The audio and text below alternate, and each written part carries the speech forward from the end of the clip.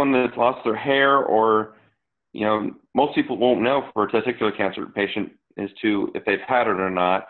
But anybody that's had or chemo and lost their hair, to call them ugly, to call them, you know, any other name out there is probably not okay. It's, you know, you're going through something like this. Most people don't realize, you know, the hardships we've had to deal with as far as, you know, the radiation and the side effects on that, or chemo and the side effects on that.